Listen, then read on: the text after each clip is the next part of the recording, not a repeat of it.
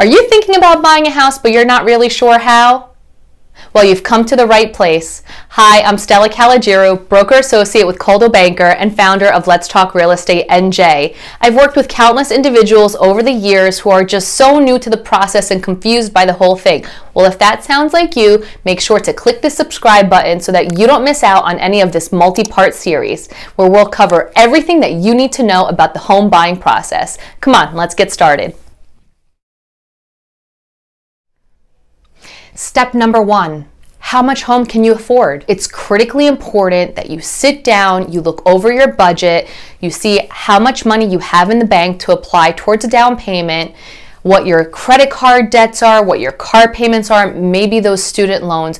Write everything out. We do need to know what your debts are up front so that we understand what kind of monthly payment you can handle. Once you have all of your income and those debts written down, we also need to make sure that we factor in what a home purchase cost is going to be and what those monthly payments are. Monthly payments are not just your principal and your interest. We have to factor in homeowners insurance, property taxes. Ooh, everybody hates those property taxes because they do tend to go up year over year. We want to make sure that all of those items are written out for us so that we could start working with a budget. If you're working with an agent, which I highly recommend, they'll be able to sit down and help you figure all of that out. Step number 2. Let's get that pre-approval.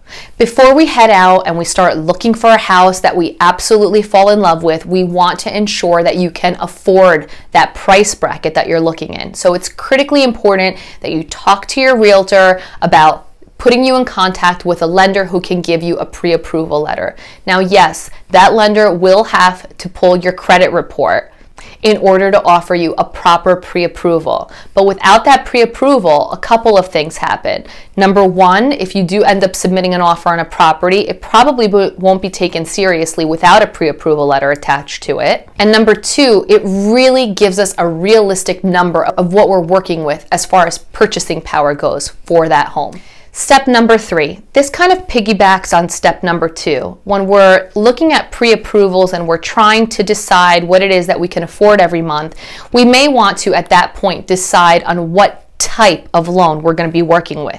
Talk to your agent and also your mortgage representative about the types of loans that they think that you can qualify for, because they may affect your purchase power. Step number 4, let's fine-tune that budget. So we just talked about how much you can afford based off of that pre-approval that you're going to get. But we do have other expenses that need to be taken into consideration. So what kind of down payment are you going to be offering? Is it going to be a conventional 20% down payment? Now, you may want to make sure that you're not spreading yourselves a little too thin at this point in time, because in addition to the down payment, you have other expenses with purchasing a home, such as additional mortgage expenses. Are you required to pay a point at closing? And we will talk about that in depth on a future video. In addition to that, what other lender costs are involved in that mortgage process? What are your closing costs going to be? Now, if all of these sound foreign to you, don't worry. I'll be covering these in depth in one of my future videos. Now, let's move to step number 5, and this is where the fun begins. It's time to start our home search. Work with your realtor who will identify properties that not only fit the criteria that you gave them as far as number of bedrooms, bathrooms, location, proximity to school, train, whatever it is that you're looking for. And together with your realtor, you'll be able to go take a tour of these homes and hopefully you'll find one that you absolutely love. Step number 6, time to make an offer. Your realtor will certainly help you navigate through the offer making process and will take into account current market conditions, competition, so on and so forth. And with all of that information, we'll make it to step number 7, which is offer accepted. Now, this was just a brief overview of the 7 initial steps that we need to take in order to start the home buying process.